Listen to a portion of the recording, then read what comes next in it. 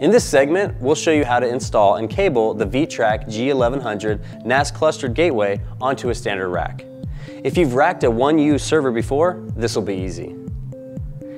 The VTrak G1100 comes with all the hardware you need for rack mounting, as well as an easy-to-follow quick start guide.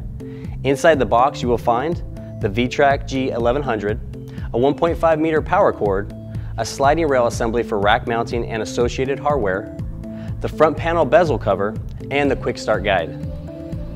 We've already installed the rails on the rack for this demo, but we'd like to point out to you that you should install the safety clips on the G1100. These prevent the unit from accidentally falling when you slide it out of the rack.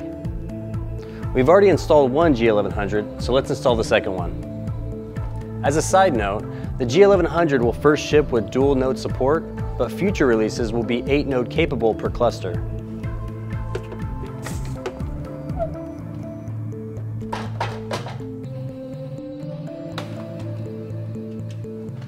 The G1100 cluster is now installed, so let's look at the back of the unit and cable it up.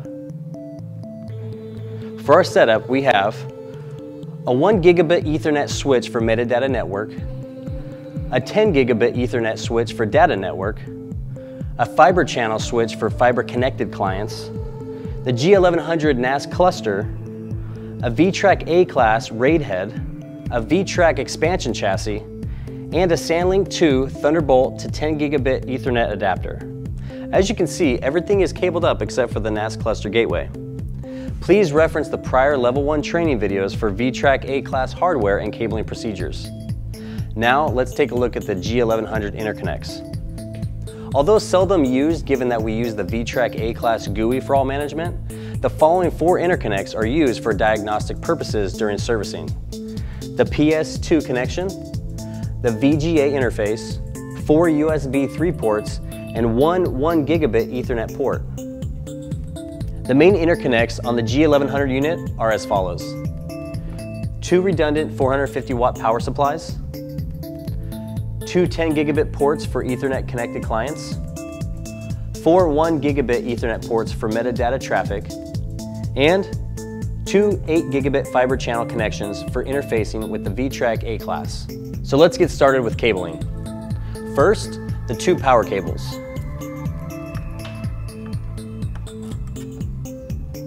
Next, connect the 10 gigabit ports to the 10 gigabit switch. In order to ensure maximum performance, you'll need to use a Cat 6 or greater cable.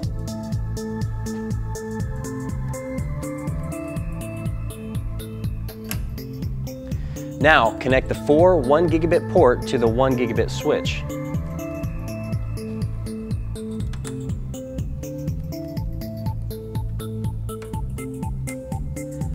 Finally, connect the 2 8 gigabit fiber channel ports to the fiber channel switch.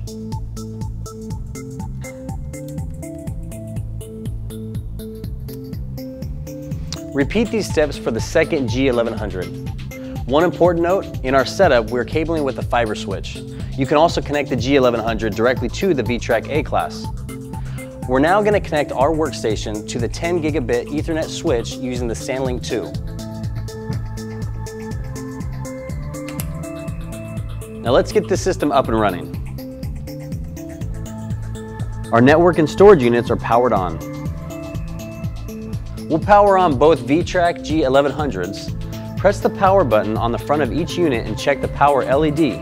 It should be green. Allow 1 to 2 minutes to boot. When all the LEDs are green, we're ready to manage the VTrak G1100 from the web management interface. Your system hardware setup and cabling is now complete. In our next video, we'll cover initial software setup between the VTrak G1100 and a client.